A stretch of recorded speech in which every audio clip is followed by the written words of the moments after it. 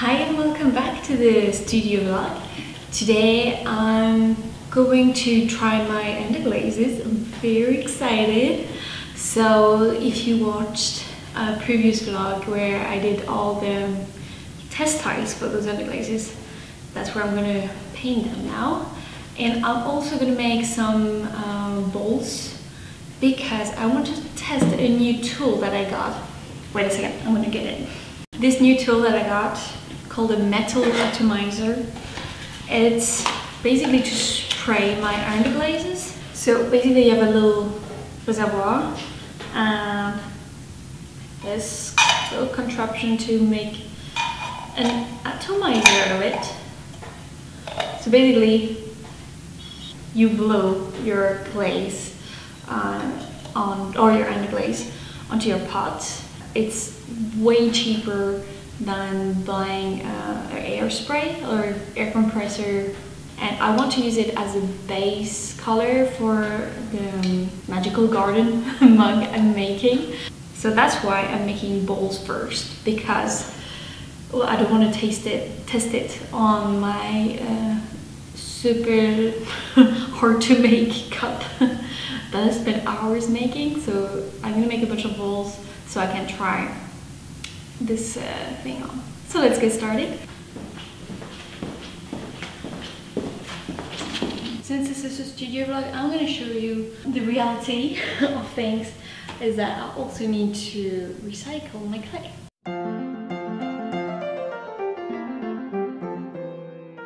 I want to make 3 different bowls, a small, medium and a big size. 400, yeah, that's 450. So it's not too small, I can still want to be able to use it. I know 1 gram doesn't change anything, but I just like to see a round number, you know? Is that me? Is it weird?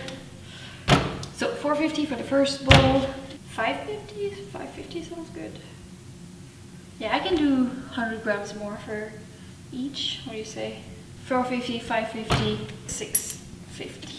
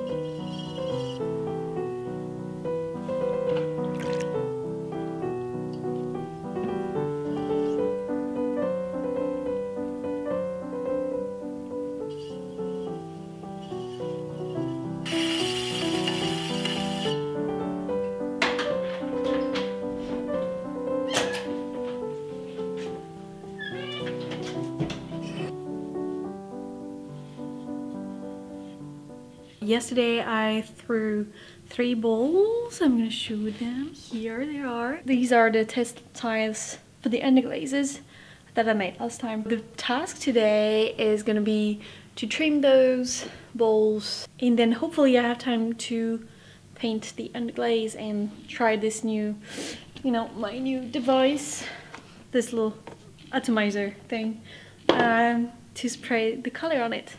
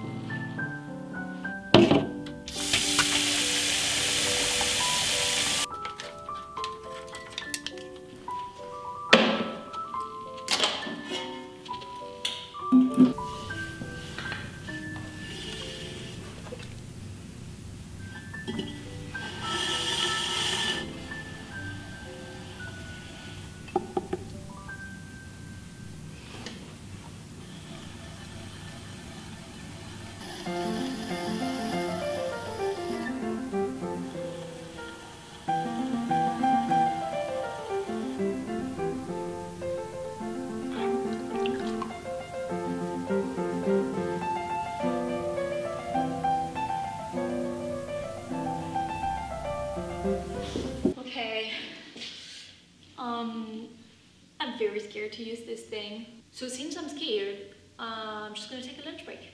Do you also have more courage once your belly's full? I do.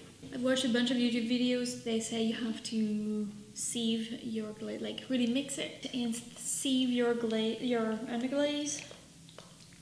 Actually, maybe they were using glazes and not underglazes, but we'll do it anyways. I need a little bit, I guess. So exciting. Don't want to lose a single drop of this thing. It's so expensive. Ceramic stuff is so expensive. I wonder if there's a minimum of underglaze I need in this thing for this to work. So I got a lot of problem with this atomizer thing. The thing is, I couldn't get the underglaze to spray or to get out properly.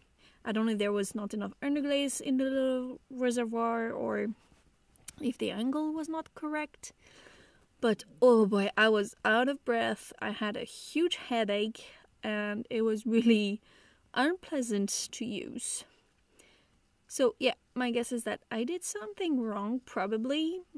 So I tried it again with more underglaze in the reservoir. I tried different angles, it got a bit better, and every now and then I would unstuck the little pipe that was getting stuck with underglaze in it. Maybe I didn't sieve it properly. And then, well, I thought for my project it's not gonna work out with this. So whether I'm gonna have to buy a proper hairspray with an air compressor, or I'm gonna have to try another technique. So on the two next bowls I tried another technique where I just brushed the underglaze on the bowls directly, and then I added just a little line of sprayed underglaze on those bowls. So here's the result of my very hard work. Just the atomizer. Then here we have 2 brush strokes, 1 brush stroke in the atomizer, and here we have just 1 brush stroke in the atomizer. I've written it all down in my notebook, of course, because with ceramic you can forget very easily. You're doing a million different tests and on a million different things. So my advice, if you're doing it, write everything down, which I just did, and now I'm gonna do some relaxing tile painting. Yes.